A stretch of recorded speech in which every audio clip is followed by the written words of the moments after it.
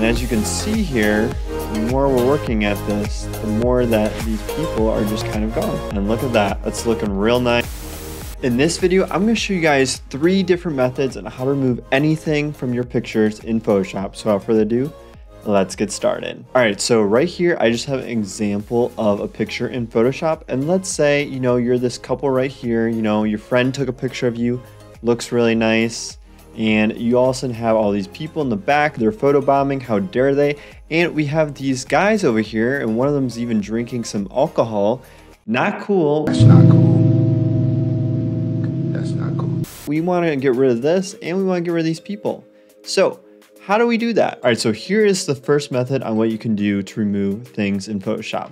What you need to do is, if you go all the way up here to the left by this lasso tool, select that. Then what you're going to want to do is you're going to want to click and drag over the people or whatever it is in the photo you want to get rid of. All right, so far we're going to get rid of these people right here to start. Once you have that selected, you're then going to want to right click and you're going to want to hit fill. Once you do this, you're going to want to then hit OK.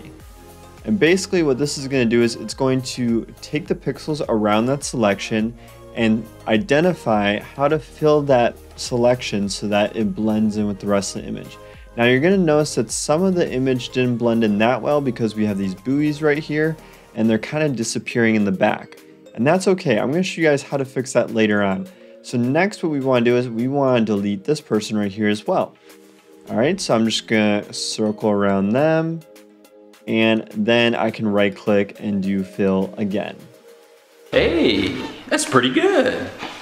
And this time you'll notice that the buoy actually showed up, which is awesome. So it does depend on what selection you're doing in the image, and it's going to be different for every use case, so just keep that in mind. All right, so now I want to show you guys the second method and how to remove anything from your picture. So if you go all the way here to the left to this patch tool right here and you select it, then what you want to do is, if you didn't have something selected already, you can do so. So if, let's say, this wasn't selected, I can just click and drag over this right here, pretty much identical to what I was doing before, and then like so. And then how you get rid of these people from this picture is all you have to do is click and drag. Okay, that's pretty cool too. To the section of the image that you want to fill that selection. So right now I'm going to choose this area right here because that looks like it might blend the nicest. So I'm going to try this and I'm actually going to make it like so. All right. Then I'm going to deselect that. And now you're going to notice this part right here is looking a little wonky. So we can also select that, then move this over a little bit. We could even move it this way as well. Maybe we'll do that. All right, so now that looks like it's blending in a lot better. We can also do that with this person right here. All right, we're just gonna click and drag, and there you go. All right, so this is looking pretty good, but I want to show you guys the third option that you can use in order to make this look even cleaner.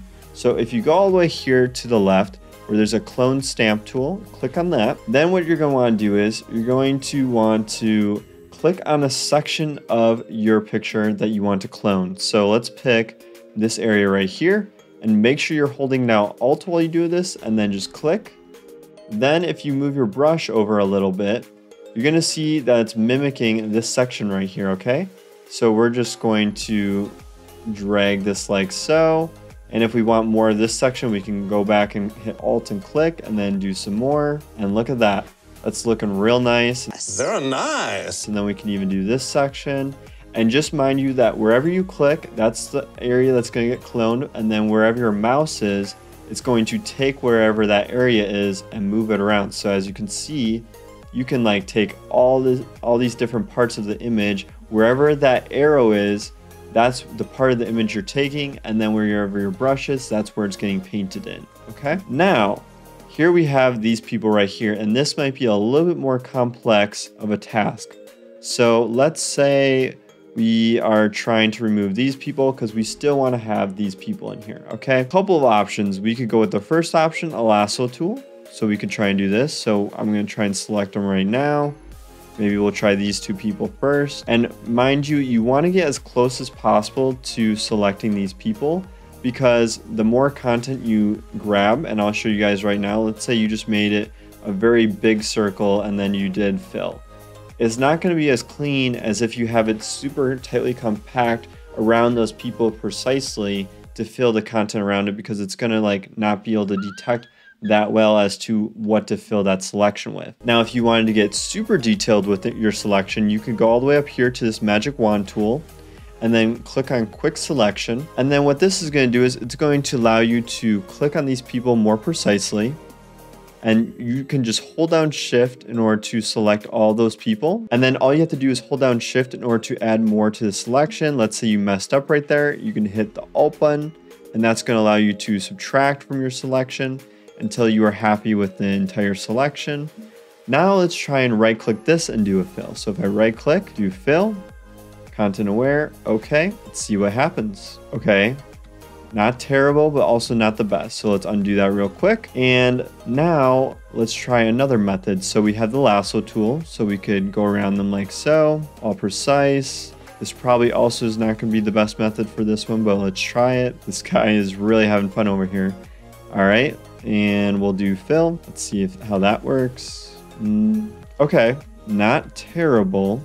So it filled it pretty well. Now, if we want to clean this up some more, we can just use a combination of a bunch of different items. We could use the stamp tool, and then what we could do is if we select this area right here, we can just start clone stamping in the pavement. And then you could also make your brush bigger if you use brackets. So let's say you want to clone stamp this right here, and maybe like so. And then you can just kind of smooth it in. And another thing that you can also do is if it's kind of looking not so natural, lower the brush a little bit, lower the float a little bit, and the opacity, make it 100.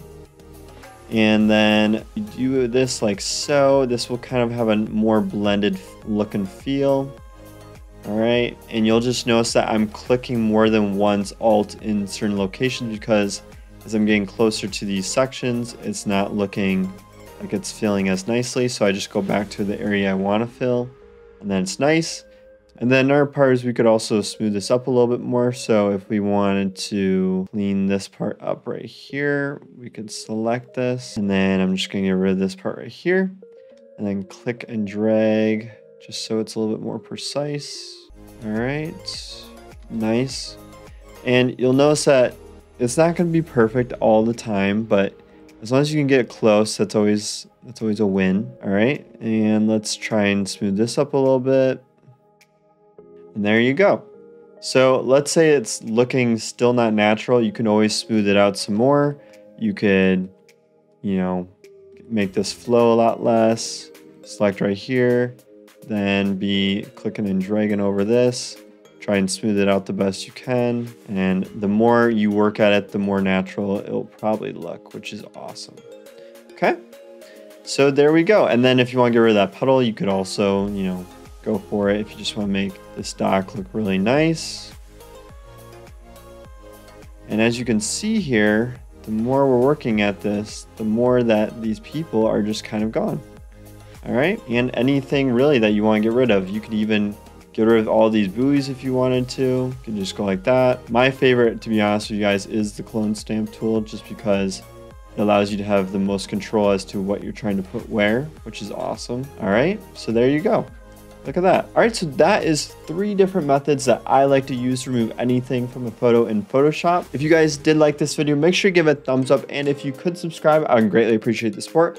Also, if you are interested in learning more things about PowerPoint, even though I know this is a Photoshop tutorial, I do have a course on Udemy, so I have a link to that in the description below. But without further ado, I hope you guys have a great rest of your day, and I hope to see you guys in future videos. Thanks.